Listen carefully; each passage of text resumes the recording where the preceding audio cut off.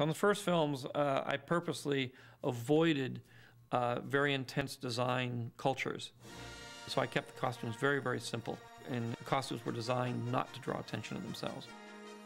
In the new film, the costumes do draw attention to themselves. They have to, because they're in a more sophisticated society. And to do that and keep it timeless is much more difficult.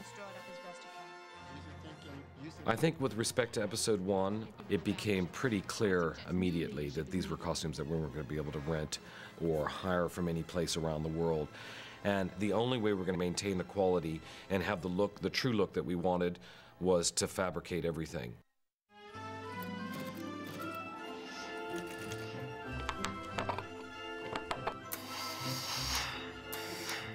At our busiest, we were using maybe 50, 60 people just in the costume department. I think we made well over 1,000 costumes. In fact, we made everything, really, that's seen, everything, hats, helmets, costumes. We had fabrics woven, printed, dyed, everything that you could do to a piece of fabric, we have done to it.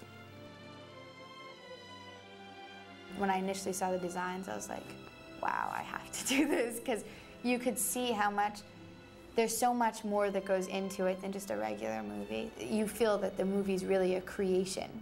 It's a lot of artists coming together and working on it. It's not just, you know, a script and a couple of actors. It was extraordinary to stand in front of the mirror with all my wardrobe on and stuff. Because I was Obi-Wan Kenobi, you know, and it was quite a moment for a young man. You still have much to learn, my young apprentice. The look of the costumes like taps into all these various cultures that we all subliminally recognize.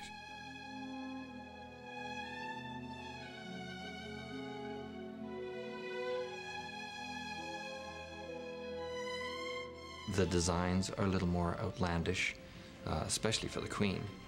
We looked all over, I mean, Mongolia and Tibet and just everywhere to find inspiration for our costumes.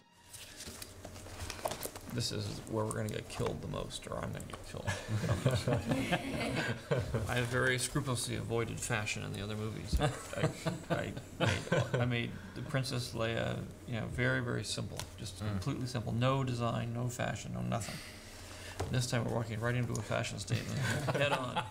When I first started in the film, we were going to have 3 costumes for the Queen. And as time went on, George decided that every time we saw the Queen, that she was going to have a different costume. Somebody of that stature would automatically be changing her costumes to fit the occasion. She travels, she goes to the Senate, she has sort of official functions and non-official functions, and each one of those demands a different type of costume.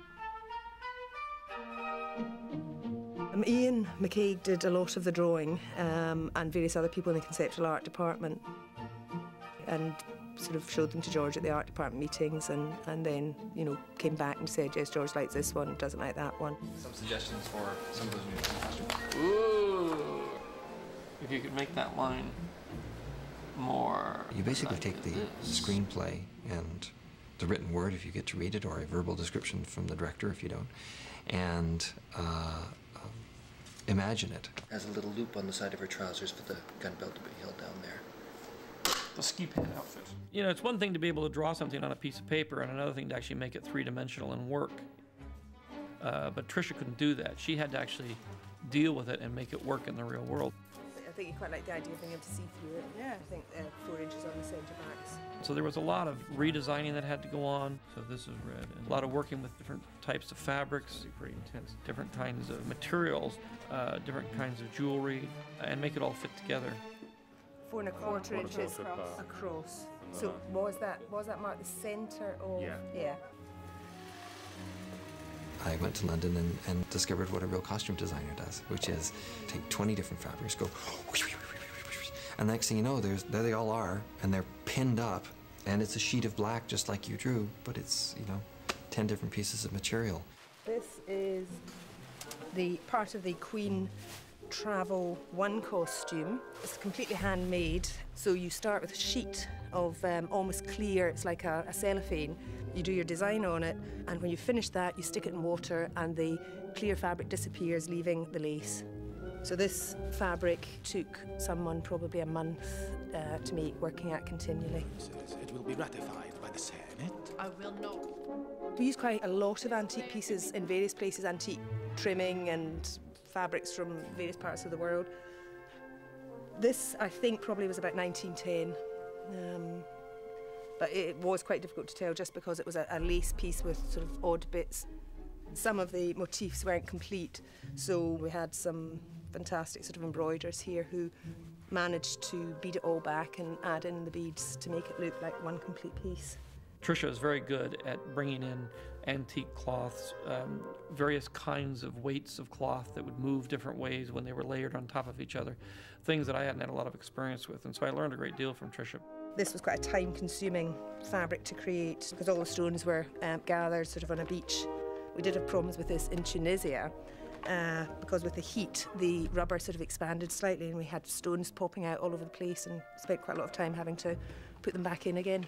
I thought that collar was meant to be slightly set back, but that's quite flexible, isn't it? That was a smaller piece and then had another piece here, depending on how fat to go underneath. It's very easy in a movie to want to make everybody be the same because then you can just replicate a particular costume. We've done two versions of this armour in different types of quilting. To do individual costumes and do them in the thousands is a very, very difficult task.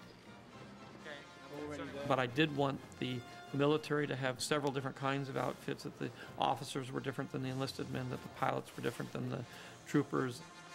I'm going to say you've got a belt, you've got gloves. That thing on your head is perhaps a hat?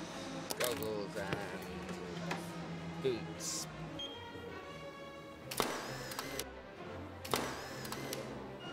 Well, being in the costumes themselves and having the strange makeup and hair really made me feel different. You feel like a different person. When you feel like a different person, it's easier to act like a different person.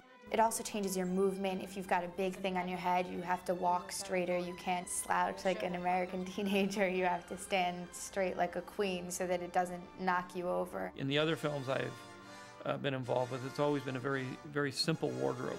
And this became a very complex, very designed wardrobe, a very fashionable wardrobe.